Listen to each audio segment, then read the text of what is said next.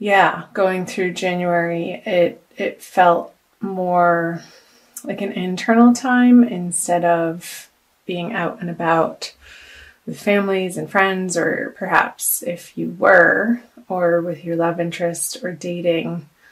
There wasn't a lightheartedness to these celebrations or these dates, or perhaps you're in a couple, Capricorn, and you're having some obligations to attend to out and about.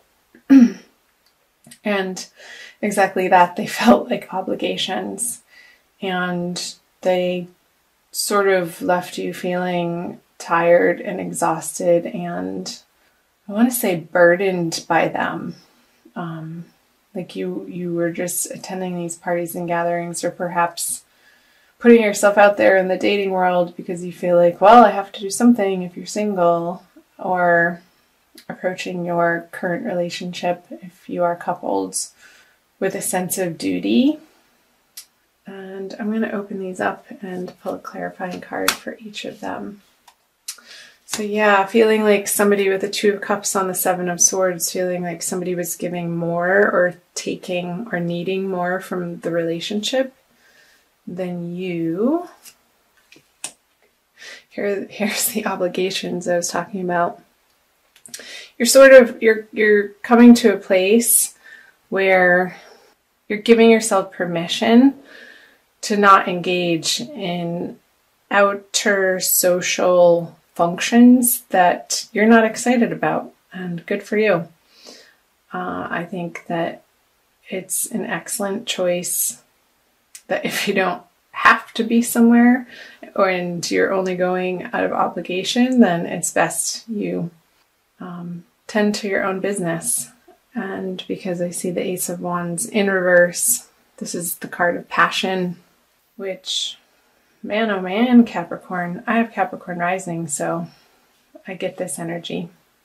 I'm going to move on to the current energies that you are moving into for the month of, yeah. Well, I see you receiving, okay, so the Queen of Cups in reverse and the Four of Cups in reverse. You have all reversals for February. And the Hermit in reverse. This is the retreating card that I was talking about for January, and you are coming out of that phase. And perhaps this alone time or this inner reflection and focusing more on your own wants and needs, you'll be coming to a place in February that you can receive this cup that the universe is bringing to you, your ultimate true desires, and coming out of your solitary mode from a place of wanting more emotional connection. Open these up. Okay, Page of Wands. Yeah, not wanting to do it on your own anymore. In reverse, the Matriarch card. I'm using the Smith-Waite Tarot deck from the Centennial Edition. It's one of my favorite decks right now. The Matriarch card. It's special artwork, particularly for this deck. You have on the Four of Cups and the Ten of Wands in reverse. Yeah, you're dropping these burdens, perhaps outer relationships that you have with particular people that you haven't been receiving an equal amount for what you're putting into the relationship. You're letting those partnerships, so you're just not giving them your attention anymore by dropping this. You've seen the truth of the situation and how in the past perhaps they did feel like a burden or out of obligation, or sort of you're spending time with this person just because they're there and you didn't have any other prospects coming in. But I see that in February that they are, if you're single, and somebody who has a very mature ideal of love and wanting to create the structure in the material realm. I see this is the matriarch card of you receiving that energy that's coming towards you in February in the way that it's going to feel comfortable and familiar and welcome. And that's beautiful. So moving out of February, I'm going to move down here. You have the Knight of Cups in reverse, the Four of Pentacles in reverse, ooh la la, and the Ace of Cups. So the Knight of Cups. And I'll also pull clarifier cards on these three as well. Four of Pentacles and the Ace of Cups. So again, the Knight of Cups, as you're moving out of February, perhaps there are people in your life that are still wanting to get your attention and you're just really not interested in the way that they're approaching you, the way of what they have to offer. It's just not emotionally fulfilling you. So I'm going to clarify that. Yeah. It doesn't light your fire. From this younger energy, you're going to be definitely focusing more on this mature, solid, nurturing person instead of somebody who just wants to have fun. Somebody who's serious about creating a solid foundation with another human being and has that reciprocal quality and knows that relationships are work and can take work and time and attention, but not in an obligatory way, but out of choosing. I'll clarify the Four of Pentacles energy. Yeah, so still you're in the process of releasing. This is a Seven of Pentacles on the Four Pentacles in a very practical way, things that aren't emotionally fulfilling you. Things that perhaps you have had in your life. This is a 7 for 7 months, 7 years. We have the 7-year cycle. And if you're not completely letting them go, Capricorn, I see you completely wanting to transform them in a way that will ultimately be much more emotionally fulfilling for you. Here with the Ace of Cups. Two of Swords.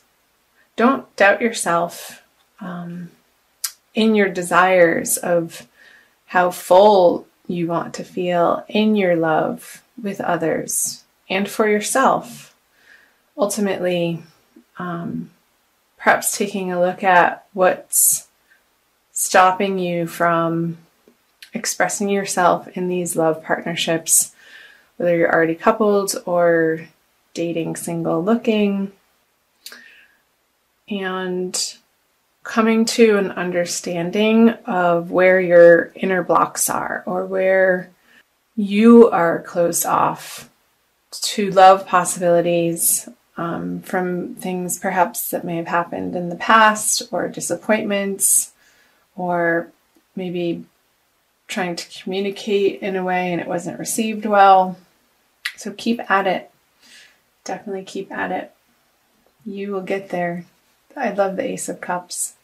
And the Two of Swords feels like a little bit of a stumbling block around your cup feeling completely full. And perhaps feeling like your cup can't be full unless you have somebody in your life. And that is just not the truth at all. Because honestly, the way that love partnerships work in the real world is when you're filling your cup up with your divine resonance and with your connection with spirit and your rituals and your routines and ways of being in your everyday life, that you feel supported and solid and whole as a whole person. And when you're coming into and approaching any relationship for that matter, from this standpoint, she'll be able to drop those swords of defensiveness and not being able to see the truth of situations. And ultimately, that is what you want. I'm going to pull a Wild Kuan Yin Oracle card for you, Capricorn, by Alana Fairchild.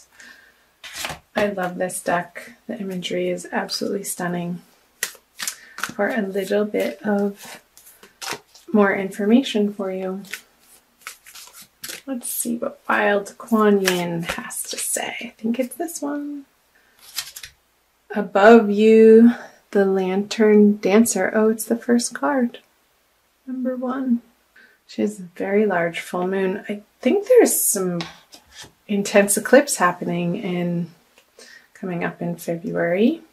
Number 1. I'm going to read you a little blurb. Look beyond what appears to be. Guiding grace, like a star in the sky, shows the way through what is happening now. I am the Lantern Dancer, lighting the way to a new path, a new reality for you. Even when the moon is full and you believe that you see all as it is, I know that there's something far more beautiful happening. Trust me, and I will show you. Again, coming back to the Hermit paired with the 10 of Wands, dropping the burdens in your life and not feeling guilty about them, and filling your own cup up, Capricorn, with things that you find fun and exciting, and filling your days with enjoyable things as much as possible.